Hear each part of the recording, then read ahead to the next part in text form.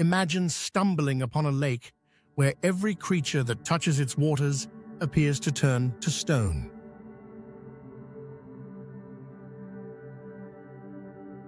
Welcome to Lake Natron, a mysterious and eerie body of water located in northern Tanzania. This lake is no ordinary one. It's a natural wonder with a deadly twist. Lake Natron spans about 56 kilometers in length and 24 kilometers in width, but its uniqueness lies in its chemical composition. The lake's waters are highly alkaline, with a pH level as high as 10.5, nearly as caustic as household ammonia.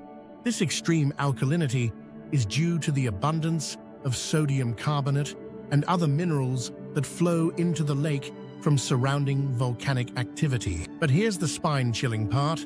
Animals that come into contact with the lake often die and are preserved in a state of petrification. The lake's mineral-rich waters calcify their bodies, giving them the appearance of being turned to stone. This natural mummification is caused by the lake's high salt content and unique chemical composition, which rapidly dries out the carcasses. The temperatures in the area can reach a scorching 60 degrees, making Lake Natron a challenging environment for life. However, not all creatures meet a grim fate here.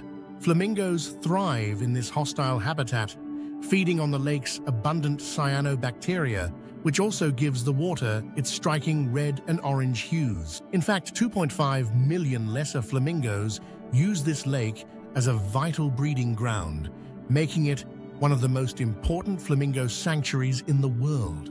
The lake's peculiar properties have even inspired legends and myths. Locals believe it to be cursed, while scientists marvel at its ability to naturally preserve animals as though they've been fossilized overnight. And while the petrified remains look like something out of a horror movie, they're a stunning reminder of how nature can both create and destroy in unimaginable ways.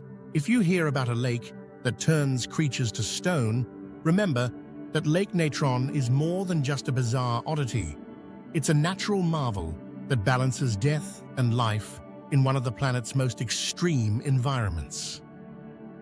Make sure to like, subscribe, and stay tuned for more amazing content.